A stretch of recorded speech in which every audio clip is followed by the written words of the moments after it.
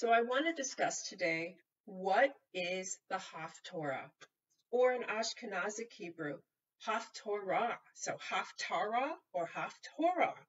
Is it half a Torah? Of course not. That doesn't even make sense.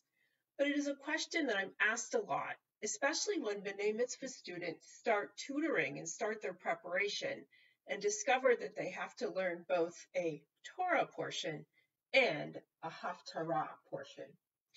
We know that the Torah comes from the 5 books of Moses, or that they share that name, and they provide us with the weekly Torah portion or scriptural reading that we read and study and share during Shabbat services. Much of the rest of the Bible, the books of the prophets and the writings, is not read as regularly, but its message is also important.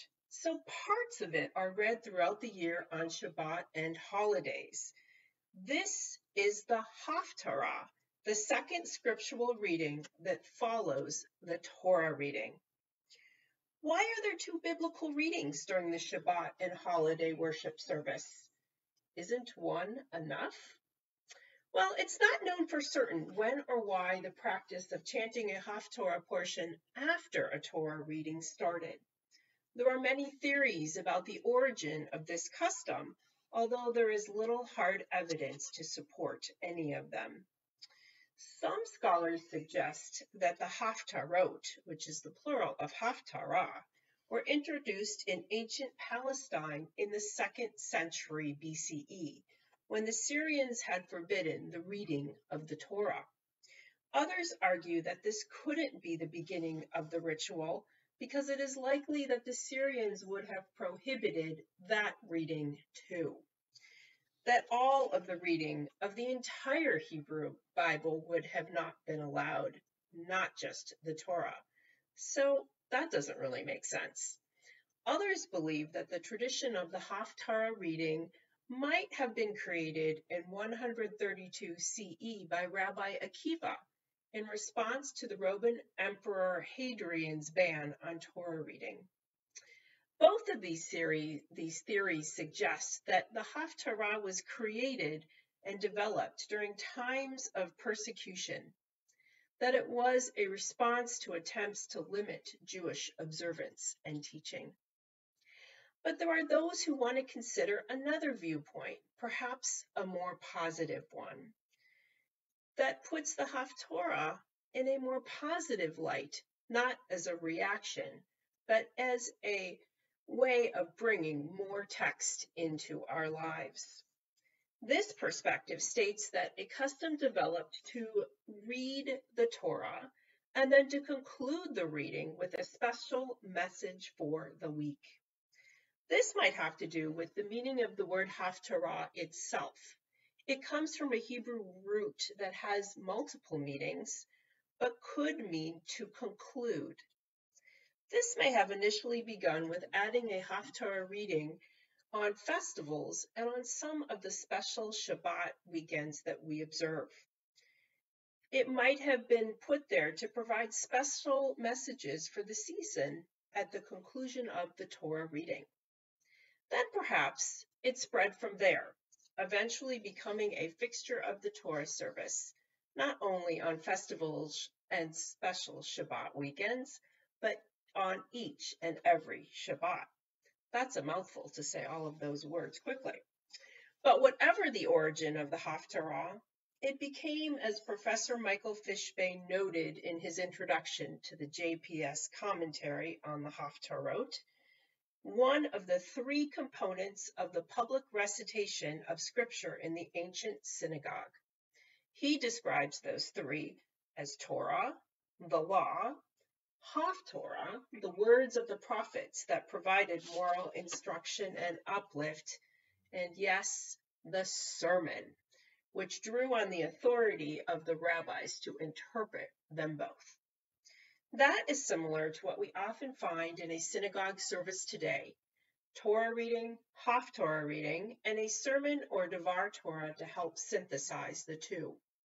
Of course, every service is different.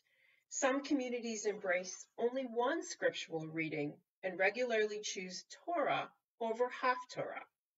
Some read both. Some read neither one. There is no right or wrong, just different. Okay, back to the Haftarah. How are these weekly prophetic messages chosen? When we read from the Torah, we simply turn to the next portion. There is an order to follow as we read and reread the text each year. But the Haftarah, sometimes the connection between the Haftarah and Torah is clear and obvious. Sometimes it is more subtle and complex and difficult to detect. It may have to do with the fact that in antiquity, there was no prescribed list of Haftarah readings, and passages were originally selected arbitrarily by randomly opening a scroll of one of the prophetic books and reading whatever happened to be there. This is evidenced by recommendations found in the Talmud that certain passages should not be chosen for Haftarah readings, indicating that at least to that time, a regular list for the year's readings did not exist. Later, traditions did develop regarding the reading of a particular passage with each weekly Torah portion. A Talmudic text suggests that a Haftarah should resemble the Torah reading of the day. The Haftarah is often linked to the theme or genre from the Torah reading, and then, of course, the connection is clear. For example, on the week when the Torah reading features the song sung by the Israelites when they witnessed the parting of the sea at the Exodus story and they stood there and praised God, the Haftarah includes another song, the Song of Deborah, sung in response to her military victory. Both include songs of praise. Another example, when the Torah reading relates the story of the 12 scouts sent by Moses to spy out the land of Canaan, the Haftarah reading focuses on the 2 spies sent by Joshua to scope out Jericho in advance of his campaign to conquer the city. Additionally, the Haftarah for a given holiday is often linked closely to a core theme of that holiday's observance, or captures something that links to it later on in the Bible.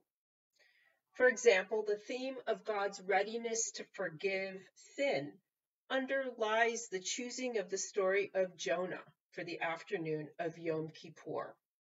And on Sukkot, we read of a futuristic Sukkot when the world is perfect by reading a passage from Zechariah on that holiday.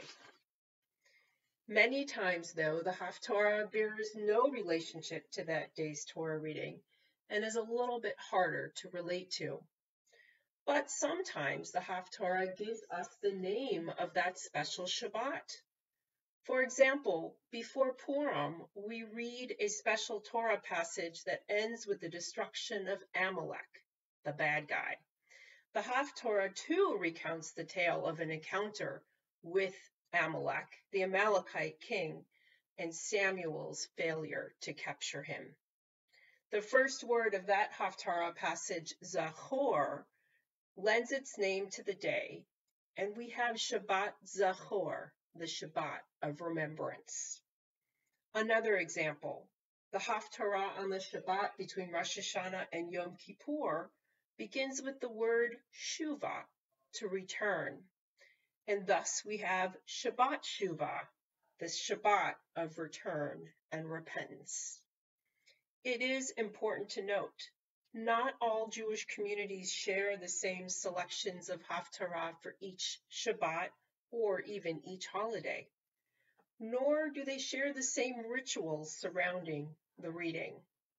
As is often the case, different customs and traditions dictate it, dictating if and when and which Haftarah passages are to be read. Interested in hearing what the prophets have to say? Take a look. Their ancient words may still be relevant for us today.